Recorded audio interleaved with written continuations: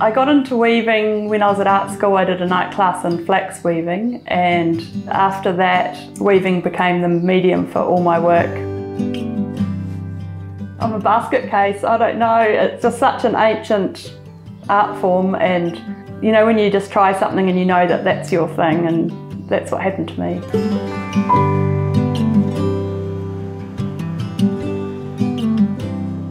Over lockdown we were all stuck at home for that month, and we did lots of walking, and I was picking up things all the time, little pods and seeds and things.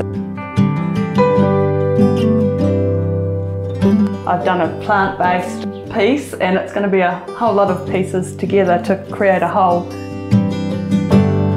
Kind of looking at like skeleton leaves and like pods when they've gone through the river and then they get washed up and they're all lace-like. With the wire, I've tried to kind of replicate that. Hi, I'm Jasmine Clark, and I am a fibre artist, sculptor, working with wire and whatever I can get my hands on.